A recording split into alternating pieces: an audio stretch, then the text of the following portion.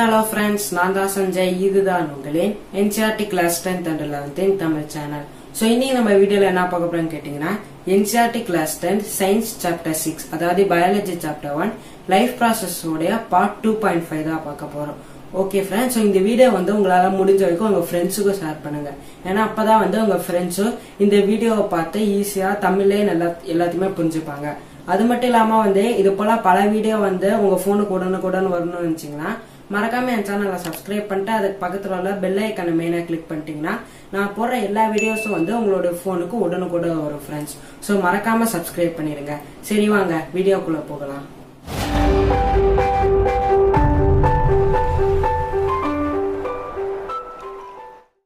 Okay friends, so இந்த part 2.5ல அதாவது nutrition part 5ல வந்து நம்ம என்னத்த பத்தி பார்க்க போறோம்னு கேட்டிங்கனா வந்து நியூட்ரிஷனின் அமீபா பத்தி தான். அதாவது அமீபால எப்படி நியூட்ரிஷன் நடக்குது சோ அத பத்தி தான் வந்து நம்ம பிரீஃபா பார்க்க போறோம்.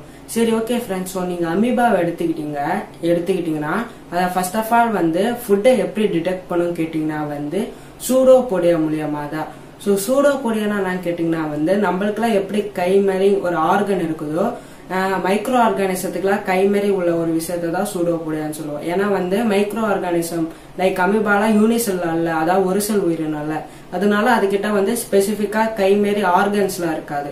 சோ அதனாலதான் வந்து அது கை மாரி வந்து உதவுறதுக்கு இந்த சூடோபோடியா ஹெல்ப் பண்ணும். எதுக்குன்னா வந்து இந்த ஃபுட் எங்க இருக்கு அப்படின்னு டிடெக்ட் பண்றதுக்கு, அதுக்கப்புறம் அந்த ஃபுட்டை அந்த செல்லுக்குள்ள கொண்டு வர்றதுக்கு வந்து இந்த சூடோபோடியா ஹெல்ப் பண்ணும். ஓகே, சோ இந்த சூடோபோடியா வச்சு வந்து ஏதாவது ஃபுட் இருந்ததுன்னா அந்த ஃபுட்டை டிடெக்ட் பண்ணி அந்த ஃபுட்டை வந்து கொண்டு வந்துடும்.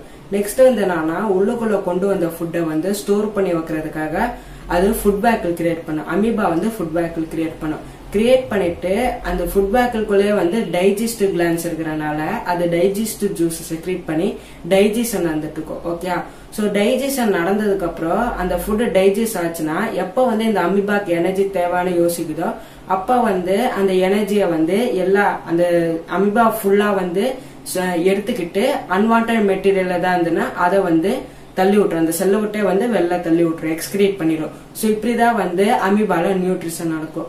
சோ அமீபா மட்டும் இல்ல, நீங்க என்ன யூனிசெல் ஆர்கானிசம் அதாவது ஒரு செல் உயிரினம் எடுத்துக்கிட்டாலும் அதுல வந்து பேசிக்கா வந்து 4 ஸ்டெப் நடக்கும் நியூட்ரிஷனை பொறுத்த வரைக்கும். அது என்னதுன்னு கேட்டீங்கன்னா வந்து ஃபர்ஸ்ட் இன்ஜெக்ஷனு, ரெண்டாவது டைஜஷனு, மூணாவது என்னன்னா அப்சார்ப்ஷனு, கடைசியா நாலாவது என்னன்னா எஜஷனு. ஃபர்ஸ்ட் இன்ஜெக்ஷனுக்கு வரலாம்.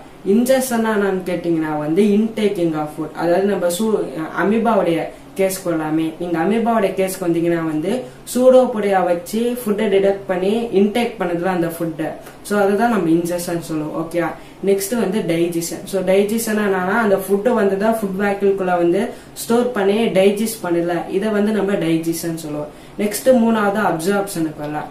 அப்சார்ப்ஷன் என்னன்னு கேட்டீங்கன்னா வந்து அந்த டைஜஸ்ட் ஆன ஃபுட்ல இருந்து கிடைக்கிற எனர்ஜி அப்சார்ப் பண்றது.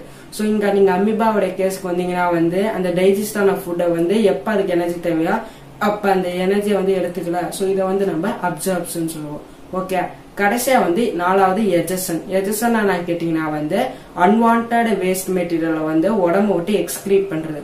சோ அமீபாவோட கேஸ்ல வந்து ஏதாவது அன்வான்ட் மெட்டீரியல் இருந்ததுன்னா வந்து அந்த அமீபா அந்த உடம்புக்குள்ள இருந்து அப்படியே நீக்குதுல, சோ இதை வந்து நம்ம எஜஷன் சொல்லுவோம். சோ இப்ப வந்து உங்களுக்கு புரிஞ்சிருக்கும்னு நினைக்கிறேன் அமீபால வந்து எப்படி நியூட்ரிஷன் நடக்கும். அது மட்டும் இல்லாம இந்த நியூட்ரிஷனுக்கு பேசிக்கான அந்த 4 ஸ்டெப் யூனிசெல், அதாவது இன்ஜெக்ஷன், டைஜஷன், அப்சார்ப்ஷன், எஜஷன். சோ இது எல்லாமே வந்து உங்களுக்கு நல்லா கிளியரா புரிஞ்சிருக்கும்னு நினைக்கிறேன். சோ நெக்ஸ்ட் வீடியோல வந்து மல்டி செல் ஆர்கானிசம் லைக் நம்மள மாதிரி ஹியூமன் பீயிங், அதாவது வந்து ஹியூமனோட டைஜஸ்டிவ் சிஸ்டத்தை பத்தி நல்லா பிரீஃபா பார்க்கலாம். ஓகே, சோ அந்த வீடியோவை நீங்க வந்து மிஸ் பண்ணாம பாக்கணும்னு நினைச்சீங்கன்னா மறக்காம என் சேனலை சப்ஸ்கிரைப் பண்ணிட்டு அதுக்கு பக்கத்துல உள்ள பெல் ஐக்கானை மெயினா கிளிக் பண்ணீங்கன்னா நான் போடுற அடுத்த வீடியோ மட்டும் இல்ல, நான் எப்பப்பெல்லாம் வீடியோ போடுறேன்னா உங்களோட போனுக்கு உடனுக்குடன் வரும் ஃப்ரெண்ட்ஸ். அது மட்டும் இல்லாம வந்து இந்த வீடியோ உங்களுக்கு ரொம்ப ரொம்ப ஹெல்ப்ஃபுல்லா இருந்துன்னு நினைச்சீங்கன்னா மறக்காம உங்க ஃப்ரெண்ட்ஸ்க்கும் ஷேர் பண்ணுங்க. ஏன்னா அப்பதான் வந்து உங்க ஃப்ரெண்ட்ஸும் இது போல பல வீடியோவை பார்த்து தெரிஞ்சுப்பாங்க. அது மட்டும் இல்லாம நல்லா இன்ஃபர்மேஷனா தமிழ்ல சொல்றதுனால அண்டர்ஸ்டாண்ட் பண்றதுக்கு ரொம்ப ரொம்ப ஈஸியா இருக்கும். சோ மறக்காம சப்ஸ்கிரைப் பண்ணிட்டு உங்க ஃப்ரெண்ட்ஸ்க்கும் ஷேர் பண்ணிடுங்க. சோ தேங்க்யூ ஃபார் வாட்சிங். By by.